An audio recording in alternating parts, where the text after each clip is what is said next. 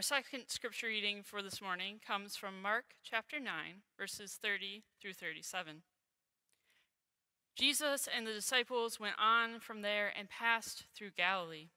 Jesus did not want anyone to know it, for he was teaching his disciples, saying to them, "The Son of Man is to be betrayed into human hands, and they will kill him.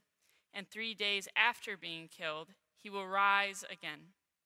But they did not understand what he was saying and were afraid to ask him. Then they came to Capernaum, and when he was in the house, he asked them, "What were you arguing about on the way?" But they were silent, for on the way they had argued with one another about who was the greatest. He sat down, called the 12, and said to them, "Whoever wants to be first must be last of all and servant of all." Then he took a little child and put it among them. And taking it in his arms, he said to them, "Whoever welcomes one such child welcomes me. And whoever welcomes me welcomes not me, but the one who sent me." The word of the Lord. Let us pray. Gracious and loving God, we acknowledge that we are only human and we only have limited human knowledge, wisdom, and understanding. But you, O Lord, have all of the wisdom and understanding. Help us to feel your Holy Spirit present in this place, and may my words be blessed so that your beloved people who hear them hear not the words that I'm saying, but the message that you have for them this morning. In your Son's name we pray. Amen. Growing up, I feel like I had a common childhood experience. I assumed that things were very clear-cut. There was right and there was wrong. And obviously, adults had all the answers, and we're always right. I mean, we go to school, we learn what's correct, and we just have to understand it, memorize it, and learn it, right? However, the older I got, the more I began to question this. And I realized that there are multiple viewpoints to just about everything in life. I started to realize that it's not as simple as finding the right answers because there is no such thing. However, I think this is a part of being human. We want the right answers. We want to think there are right answers out there. But I don't believe that we are capable of knowing everything or being perfect. I think it is not for us to know everything or be able to do everything. Only God can know everything and be perfect. We, on the other hand, are simply human. But this can be hard for us to accept. And I think we see the disciples struggling with this and struggling to accept their humanity and their inadequacies, not only in this passage, but in the one that precedes it.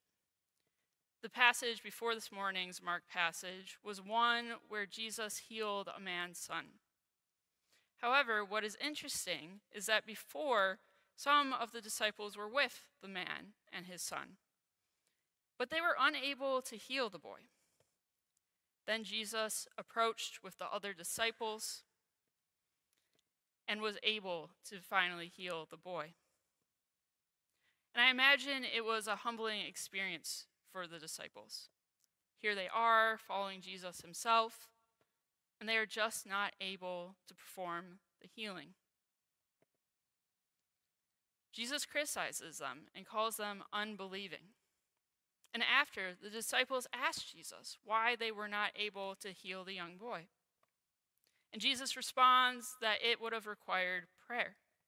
And to me, this says that the disciples needed more than just themselves. They needed more than humanity. They needed God. They needed divine assistance. In this morning's passage, we see the disciples arguing about who is best.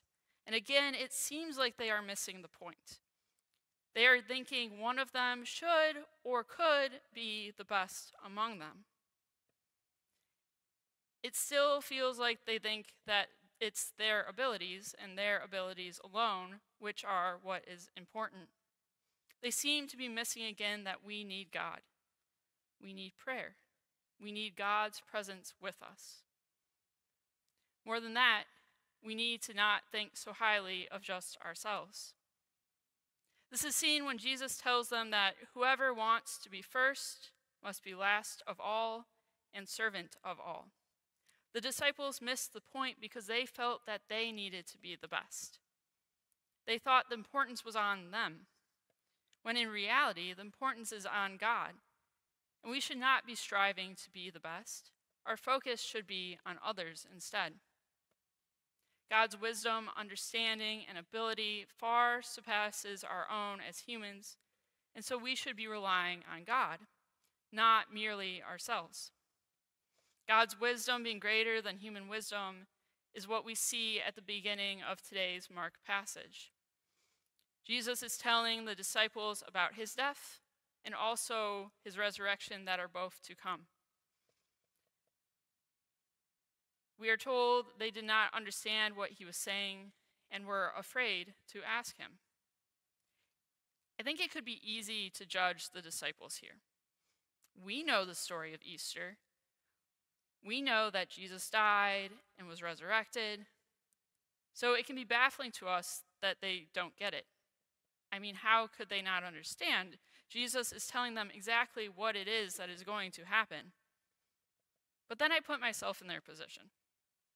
I think about if I didn't have my Bible, if I hadn't grown up hearing the story over and over again, if I didn't know how it all unfolded, if I lived at the time of Jesus and was among the disciples listening to Jesus, I'm not sure I would have known what to think. I think I understand now because I know what happens. But back then they didn't. I know that Jesus died on the cross and ascended into heaven. But back then, only Jesus, being divine, could fully know and understand this piece of wisdom. Only Jesus had the wisdom to understand, because Jesus was not only human like us, but Jesus was also fully divine.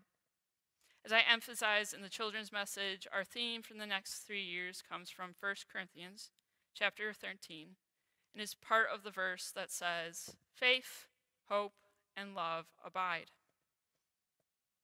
So in the sermon on Rally Day, Pastor Rebecca introduced this. Last week she talked about faith, which will be our theme for this year. Today we're talking about hope, which will be our theme for next year. And the following year, we will be talking about love, which is what Ted will be talking about next week.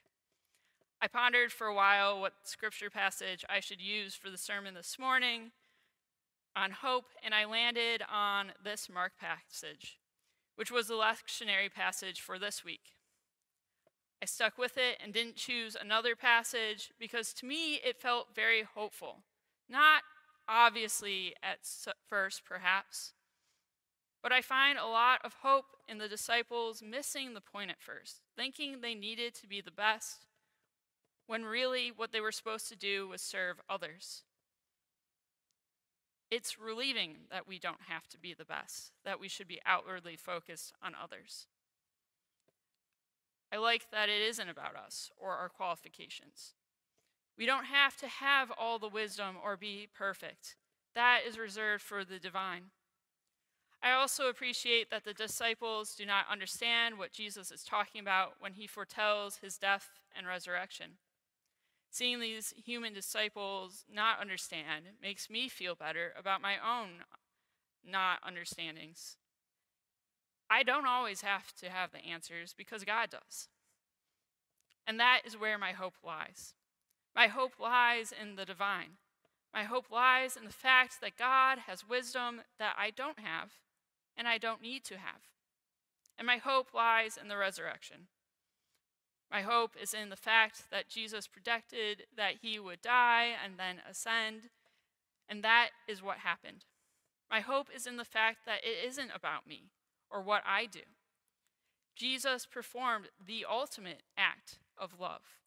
Jesus died so that we would be forgiven, and it's not about us or anything we do. We are forgiven because Jesus performed the ultimate act of love. Jesus died so that we would be forgiven and live eternally. I have a divine hope. a hope that goes beyond myself and beyond my human capabilities. And that's all great. Hope is wonderful. But if I were you, I would be wondering how this can be applied. Hope and comfort in God, having wisdom and being with us is great, but very abstract.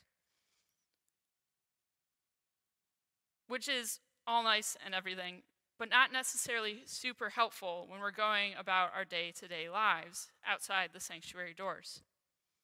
Where it becomes more tangible to me is in how our next 3 years' themes could be related to one another.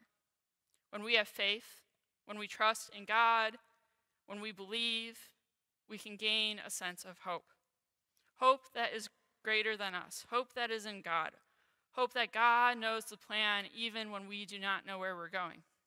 Hope in the knowledge that Jesus died and was resurrected so that we may have forgiveness and receive eternal life. And from that hope and the gratitude for that hope, I believe we can then have love. Love for one another because God loves us so much. And in that, we can also fulfill what we are called to in this morning's scripture, to not place priority on making ourselves best, but priority on serving others, serving God's beloved people, especially the vulnerable who need our love. So let's go out this week thinking about how we can show the love of God to others and how to be open to God working through us. Thanks be to God for Jesus Christ, who lived as a human as well as fully divine, and taught us what it means to follow God. Amen.